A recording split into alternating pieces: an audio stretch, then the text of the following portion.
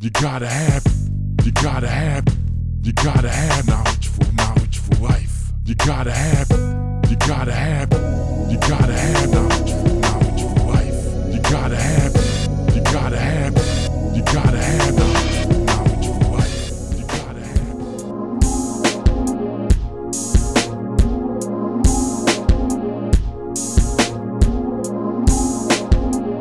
And you know what, brothers and sisters, I want to thank you all for coming out here and being a part of this lecture series. For me, of course, I believe that this lecture series is one of the most important parts of the African American Cultural Festival because knowledge is power. And so we have next a brother who can talk the talk and walk the walk. He's a motivational speaker and preacher. And he talks on physical health, which you'll see when he comes up here. So please give him a warm round of applause. Brother R.D. Caldwell. Let's give our brother a round of applause. You can come on up the stage, my brother. And we gon' well, I got the mic, so it'll be showing him up this way. All right. Health is wealth, brothers and sisters, so let's pay close attention to what our brother has to say.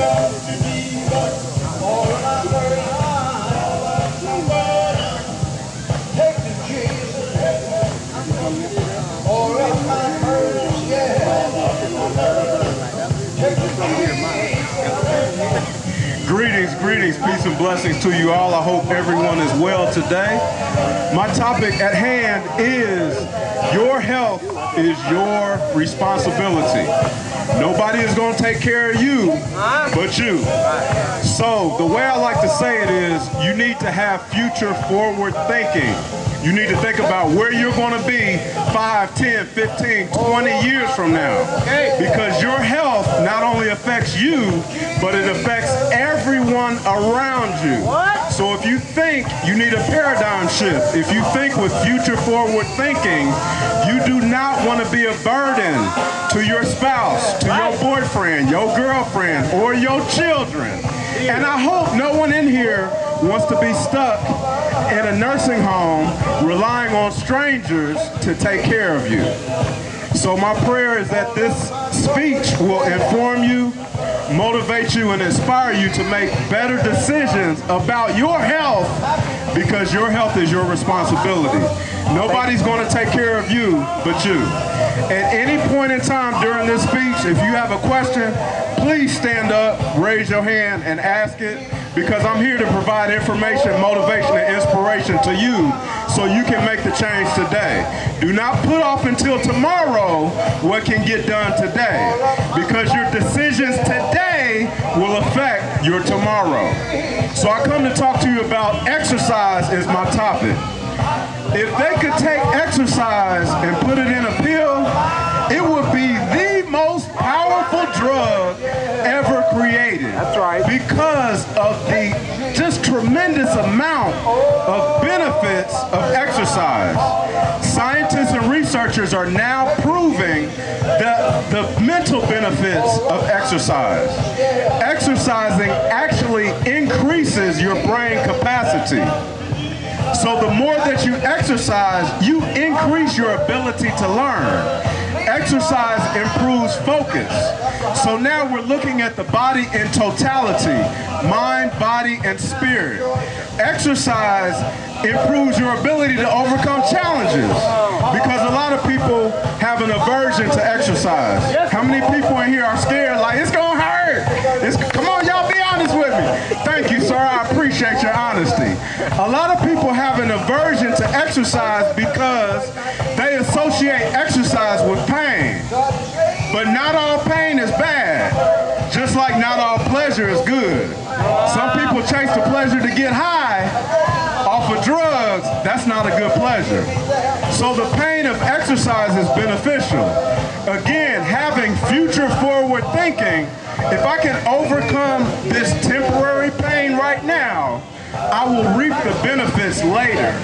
So that pain actually builds your own mental fortitude and your grit, and it helps develop strength as a person.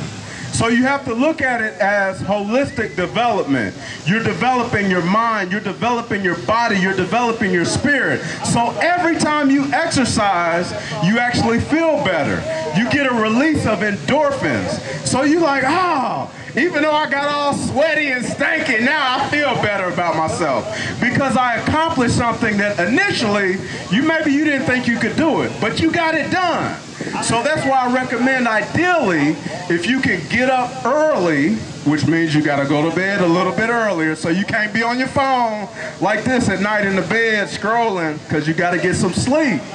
Then you can get your butt up earlier in the morning and develop some type of exercise routine. Notice I said routine. You need to incorporate exercise into your daily routine. So you don't have to do it every day, but if someone's just getting started, how about twice a week? Pick your day, Tuesday, Thursday, I'm gonna exercise. 20 minutes. If you've never done anything, you do not have to go for a 5-mile run. You don't. Something is better than nothing. We are fearfully and wonderfully made. Amen. I don't care what you believe in, but God divinely created us and we were made to move. You have to move this body. I need some audience participation. If I have a room in my house, let's say my living room, and I just leave it alone, I never go in there, what happens? It gets dusty. It gets dusty, and I'm like, I don't even go in the room. Why is the room getting dusty? Ain't nobody in there, I ain't messing with it, it's dusty. The same thing happens to your body, just like a car. If you have a car and you let it sit and you never drive it, the car won't start anymore. Your bodies are designed the same way. If you do not move your body will degrade, it will break down, and it will decay. A lot of these illnesses and diseases that we are experiencing, particularly in our community, can be prevented if we would just exercise. Get you an accountability partner. Girl, we going to the gym today, but I don't feel like it. Girl, come on, we got to get this exercise in. It's summertime now. Y'all wanted to be summertime fine. That started in the winter, but it's okay. It ain't too late to get started. I don't care about how old you are. I don't care what's going on in your body. Do what you can do. Do something consistently over time and you will reap the benefits. Look at it as an investment. You are making deposits into your health account. Just like your savings account, everybody want to have some money in there. You want to look in there like, I got some change in there. You want to have deposits into your health account so you'll feel better. You will improve your quality of life. You will have the strength to get on and get through and push through, mentally, physically, and spiritually. Exercise affects every single part of you. How many people are hip to the new CBD oil thing? You know, everybody's smoking weed, want to get high, you know. I know some people that smoke. I'm not going to speak for or against it. My point is, the body has natural cannabinoid receptors in it, that if you exercise, you will get an endorphin rush. You'll feel high. You'll feel good. You will increase your serotonin. You will increase dopamine. Exercise is the best antidepressant ever created. People that are struggling with depression, energy is created. You have to create energy. You have to get up and move your body. You have to create a paradigm shift. It starts in the mind. I'm going to get myself up out of this funk. I'm going to get moving. I'm going to get outside and experience the sun. We have this melanin in our bodies. We need to get out, get this melanin popping. We need to get out and experience nature. Just take a walk. Go out into the park. Get your accountability partner. You all hold each other accountable. Get the body movement. Play basketball, tennis, volleyball, softball. Whatever you like to do, make it enjoyable. The other thing that you have to do is, you have to do some form of resistance training. If you do not use your muscles and build them up, they will break down and the body will get weaker over time. But you have the ability to strengthen your body. But your body, your health, is your responsibility. It's up to you. Nobody's going to do it for you. You have to take action and want to do something for yourself to improve your quality of life. as a personal trainer, everyone that I work with, whether they've ever exercised or not, once they start exercising, I feel better. My quality of sleep is better. I can do my job a lot easier because now I have more energy. Once you start exercising, a lot of other things in your life will line up. Everything will get in alignment because you're working on your body, you're working towards something. You set a goal, now you want to reach it. So now you're moving with a purpose. Whether it's you want to lose weight, you want to get healthier, you want to look better, you want to get into, you know, those clothes that's in the closet that you can't fit anymore, that one outfit that you got, those pair of jeans that you bought that you could never put on because they were too small. Exercise so you can do it. Then you start exercising. You have to eat right. Okay, I'm not going to talk about nutrition. You're going to talk about nutrition, right? She's next. But you cannot outwork a bad diet. So I'm going to leave the nutrition part to my sister. But you cannot outwork a bad diet. Exercise is an inside job. It works from the inside out. You didn't gain weight overnight? Please don't expect to lose it overnight. You must be patient with the process. You must be patient with the process. I've been exercising for 3 weeks and keep going. Okay. Keep going. Keep going. That's right. The results, just like anything else in life, the results will accumulate over time. Right.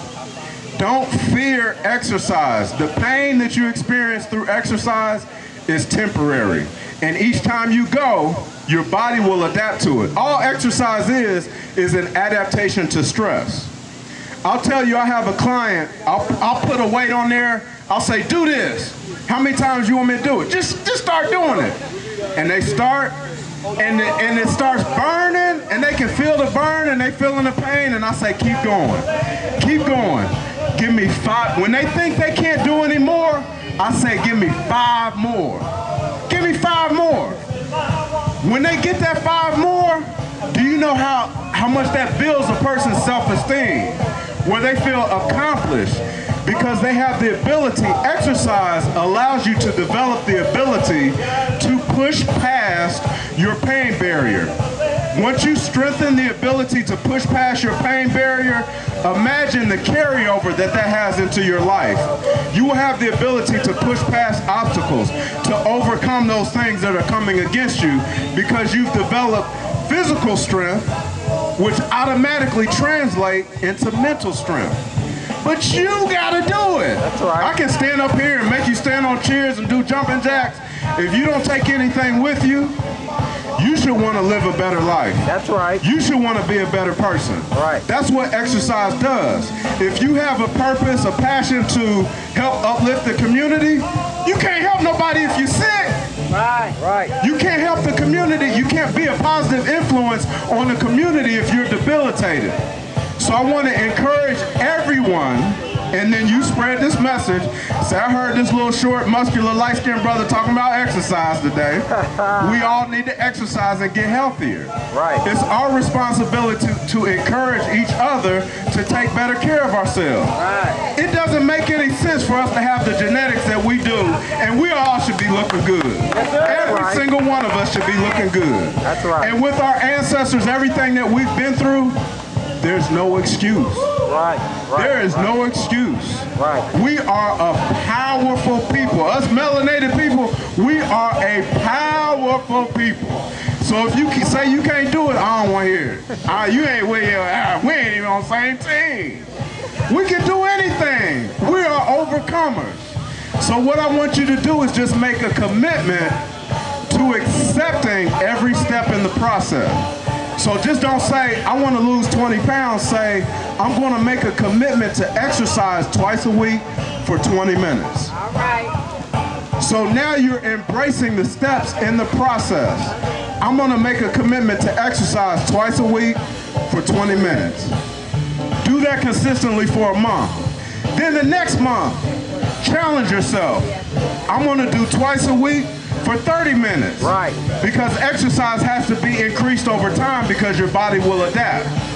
Exercise is an adaptation to stress.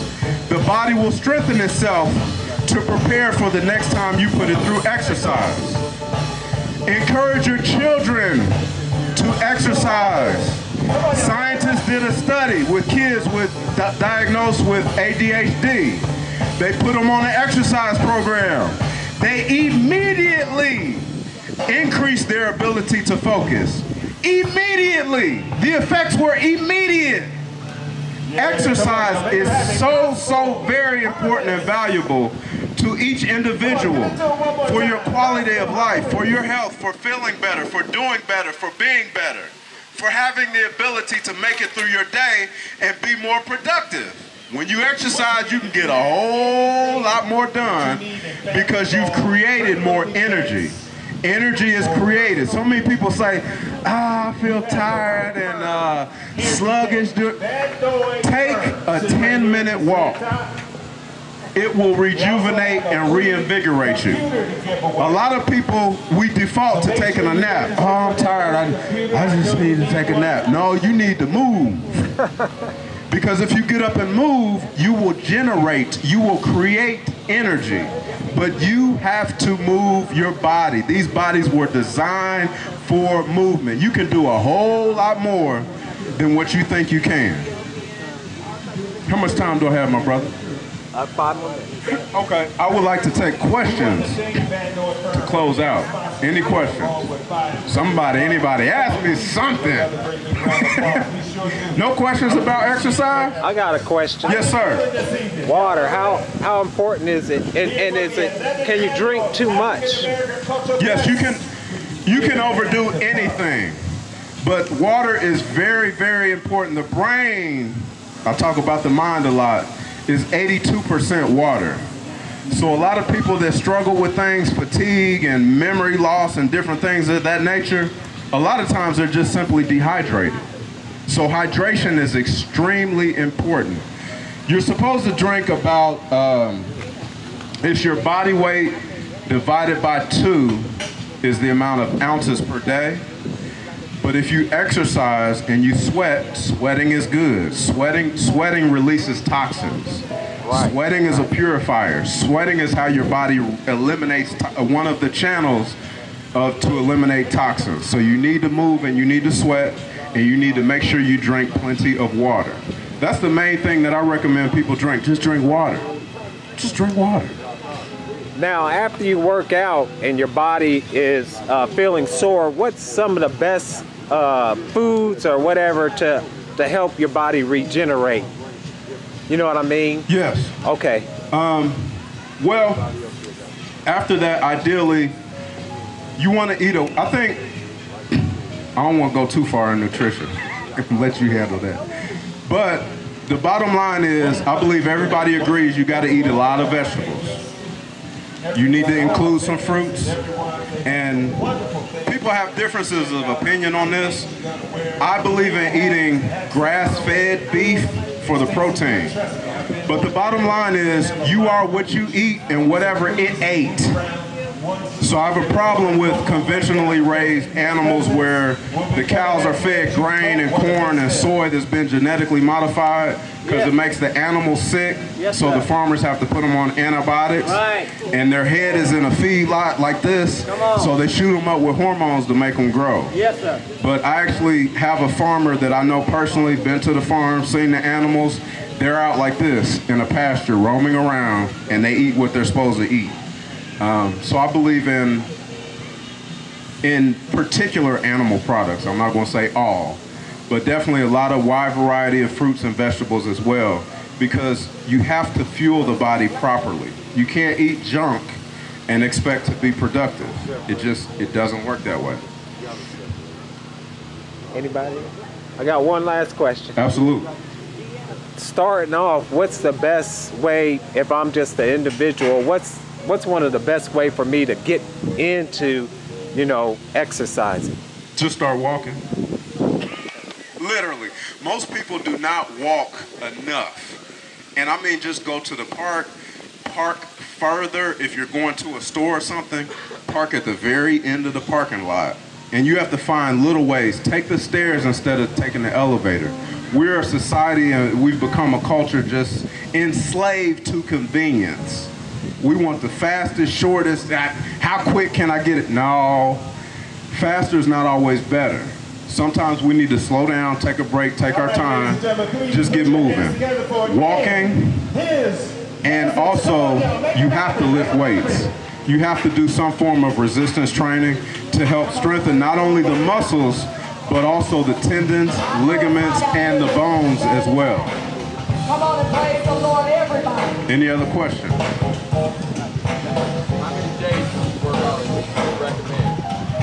How many days do I recommend working out?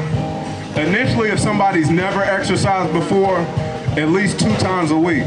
So whether that's like a Tuesday, Thursday, Monday, Wednesday, Wednesday, Friday, whatever you decide, initially start with about 2 days, about 20 minutes, because that's usually all a person can handle initially. Then you increase that as your body adapts to it. Once that, like that's too easy, then you add on time. Then you do 30 minutes. Then like, okay, I'm getting in the groove of this, and take it month by month. Do that for 3 weeks, then 30 minutes for 3 weeks, then add a day. So now you're doing 3 days, right, for 3 weeks. But then once you get to a certain point, you need rest days. So no more than 5 or 6 days a week, at least with 1 day off. 1 to 2 days off, always. 2 questions. What's the secret, or what's the best form to use for squats? And then, you want to answer that one first? I heard the part about squats. Can you? Yeah, ask them how do you do a perfect squat? How do you do a perfect squat? Oh, okay, squatting. Squatting is one of the best exercises that you can do. Everybody's seen a little baby, right? A little baby does like this. If a baby wants to get something off the ground, they do like this. Babies. We used to congregate together like this. We used to eat like this. We used to talk like this. We have lost this ability because we've become lazy. So you lose the flexibility in your body unless you use it. This is a perfect squat. Not this. This. Full range of motion. The body was created to go through a full range of motion.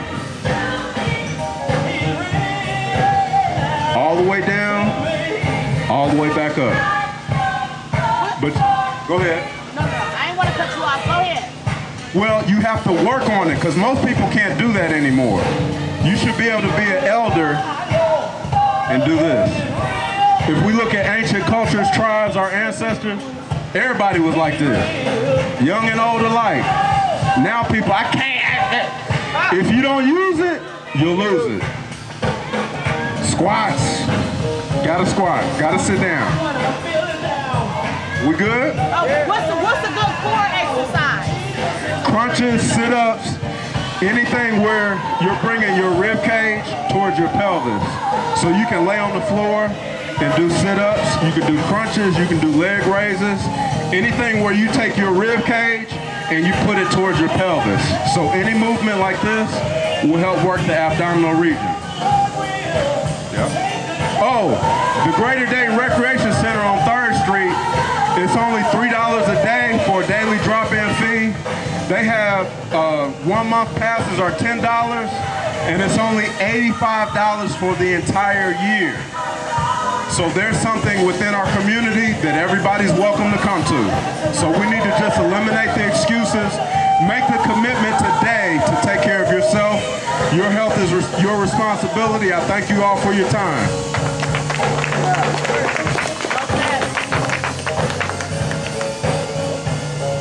Let's give it up one more time for our brother RD Caldwell. Very powerful, very powerful.